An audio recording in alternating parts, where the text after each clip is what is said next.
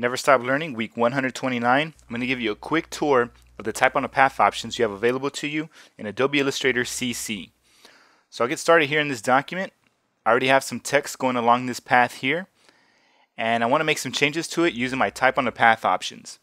In order to find that, just come to the top where it says Type, click on it, and then scroll down till you find Type on a Path. Right away you're greeted with 5 different options. These are different effects you could apply to your text.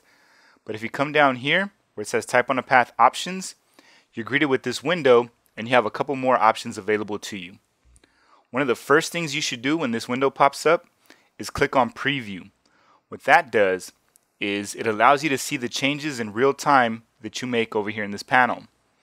So after I click Preview, I usually come over here and I'll click on Flip if needed. What that does is it flips my text upside down. So the reason this is necessary is sometimes when I'm starting off with Type on a Path, it'll actually be upside down on my path. So now I'll come over here to the Type on a Path options, and then I'll flip it right side up using this panel. But since it was already set to the correct orientation, I'll uncheck this box. Alright, let's start going down the list. First, we have effects. You see here it's already set to rainbow, and since this box is highlighted, all I have to do is hit the down arrow key and it'll show me the next effect. This one is skew. You see the edges start getting skewed in towards the center a bit. We have 3D ribbon. This one's really cool. It lays the text out flat here, but then it looks like they're starting to stand up a bit towards the edge. We have stair step, which is pretty self-explanatory. It makes the letters look like a set of stairs here. Next we have gravity. This one looks like these guys are up straight, and then these start to kind of melt off to the sides a bit. Alright, we'll go down to Align to Path. The first option we have is Ascender. So it's going to align the text to the path using the ascender. Next, I have the option of aligning it to the descender. Here we have it aligned to the center, which is how I had it originally. Or I could align to baseline. This is one I use often as well. I'll leave it on center. And then we'll move on to this section here called spacing.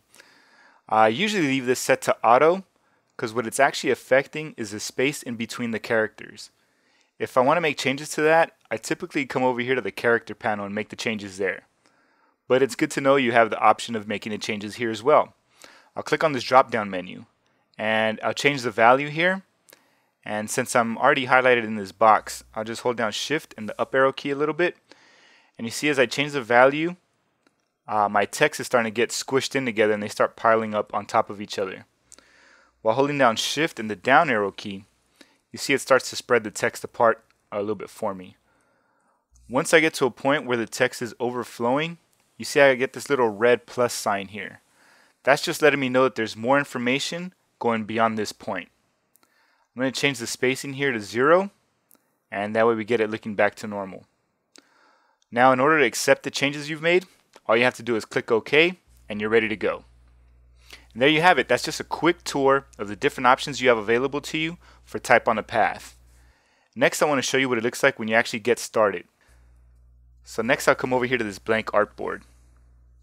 I'll hit the letter L to grab my ellipse tool, click and drag while holding down Shift and the Alt key.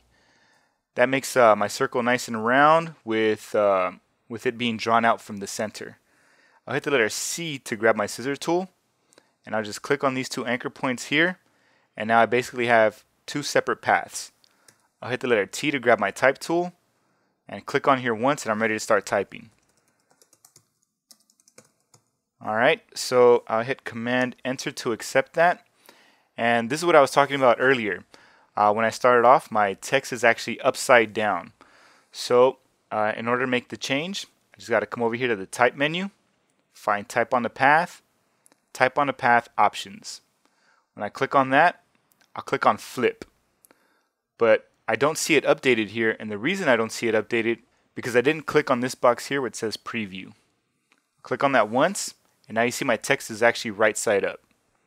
If I click OK, it'll accept that change, but I'm actually going to click on Cancel. I'm going to show you another way to work. So what you want to do is come over here to the tool panel and make sure you have your selection tool activated.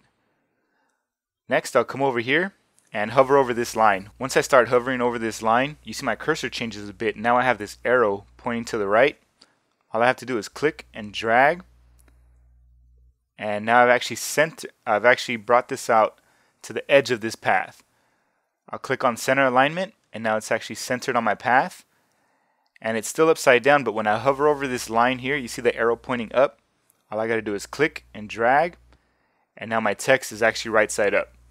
So there you have it, folks. I just wanted to give you a quick tour of the different options you have available to you for type on a path and how you can get started.